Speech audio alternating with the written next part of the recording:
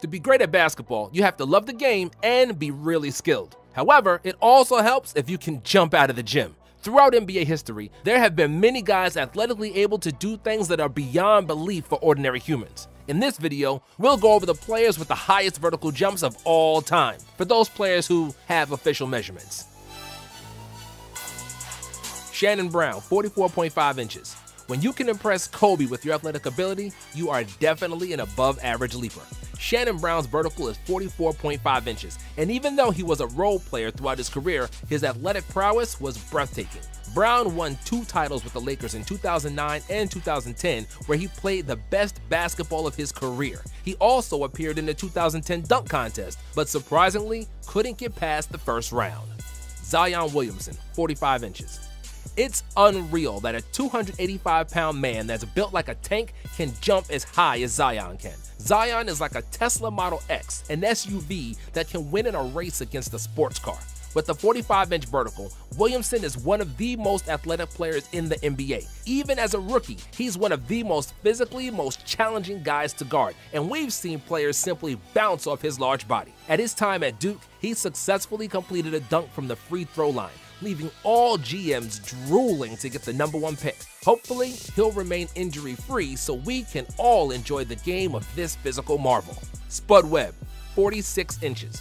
When you hear that the third shortest guy who ever played NBA basketball is also a slam dunk champion, you think, it can't be right. But in the case of Spud Webb, it is. Webb was not blessed with height, but he had hops and then some. His vertical was 46 inches, and it allowed him to play the game of giants. Before the gravity did its thing, only for a little while, Spud was as tall as everybody else on the court. He will mostly be remembered for his time in Atlanta, where he achieved a feat that many thought it wasn't possible for him to achieve. The 1986 Slam Dunk Contest was the most memorable highlight of Webb's career, and the world was in shock when he defeated the 6'7" Dominique Wilkins with 2 perfect 50-point scores in the final round. Derrick Jones Jr., 46 inches. In a somewhat controversial fashion, Derrick Jones won the 2020 Slam Dunk Contest. Dwayne Wade has been a great playmaker his entire career, and it's fair to say that we can add 1 more assist to his total tally. Nevertheless, even though Aaron Gordon deserved to win, so did Derrick Jones. His dunks were just as impressive, propelled by a 46-inch vertical leap. When Jones Jr. elevates, it really feels like he is gliding through the air. And it's not just for the show, as he is probably the best in-game dunker in the NBA today. He's not the most important guy for the Miami Heat, averaging 9 points per game, but he's certainly the most dazzling. Zach LaVine, 46 inches. While many of today's NBA players can dunk, not everybody can really fly like LaVine. When the photo of your slam dunks looks fake because it seems impossible that you could actually dunk from that far, then you know you got hops. Zach LaVine is a proud owner of a 46-inch vertical jump and is widely regarded as one of the most athletic players of the new NBA generation. Zach won 2 slam dunk contests in 2015 and 16, and his dunk duel against Aaron Gordon was arguably the best slam dunk contest of all time. After he tore his ACL in 2017, it seemed like his jumping ability would be diminished, but he managed to return to his old athletic self. LaVine added a reliable jump shot as well and is playing the best basketball of his career, averaging over 25 points per game for the Bulls this year. James White, 46 inches. James White did not have a stellar NBA career, appearing in only 67 games with the averages of 2.7 points in less than 9 minutes per game. He was more popular overseas than he was in the States, and his career story is that of a great dunker, not so much a great player.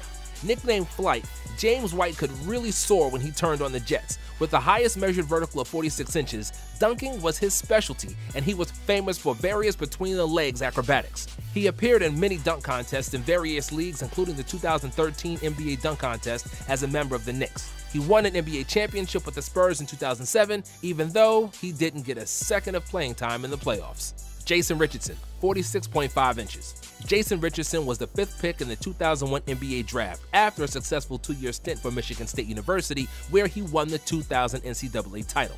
Drafted by the Warriors, Jay Rich dazzled with his scoring and exceptional athletic ability. With his 46.5-inch vertical, he was the most athletic player in the league in the early 2000s. Considering he played at the same time as Pete Carter, T-Mac, and Kobe, that is definitely something to be proud of. In the manner of Shawn Kemp, Jay Rich was vicious to the rim, and his dunks made a regular appearance on the NBA Top 10.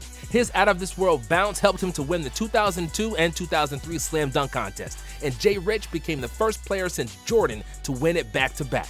Richardson was a part of We Believe Warriors and 7 Seconds or Less Suns before finishing his career in Orlando and Philadelphia. Dennis Smith Jr., 48 inches.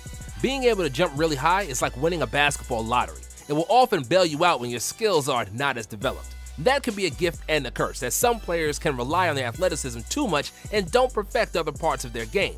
Dennis Smith Jr. is one of those players. He can jump like Michael Jordan and has the same 48-inch vertical as him, but he's far away from his airness. Smith's career has been relatively disappointing so far, and he's averaging only 5 points per game for the Knicks this season. Despite those springs in his legs, he doesn't look like a starting NBA point guard as of yet, and will have to improve his skill to justify big expectations. Darrell Griffith, 48 inches. When we think about the NBA high flyers of the 80s, the first associations are Jordan, Dominique, and Dr. J. With the 48-inch vertical, Darrell Griffith's jumping ability was up to par or better than those players, even though his legacy is somewhat forgotten compared to them. Griffith was the best player for the University of Louisville that won the NCAA title in 1980. He won the Most Outstanding Player of the Final Four and the John Wooden Player of the Year award. Utah Jazz selected him with the second pick in the NBA draft, and Griffith was Rookie of the Year in 1981. His acrobatic jumping ability earned him the nickname Dr. Dunkenstein, and together with Adrian Dantley, Griffith made one of the best scoring duos in the first half of the 80s. Apart from being a 20-point scorer and a great dunker, Griffith also led the league in three-point shooting for 2 years. However, 2 severe foot and knee injuries clipped his wings, and he wasn't Dr. Dunkenstein no more. His production declined, and Griffith was forced to retire at age 32. He played in Utah his entire career, and his number is retired by the team. Michael Jordan, 48 inches.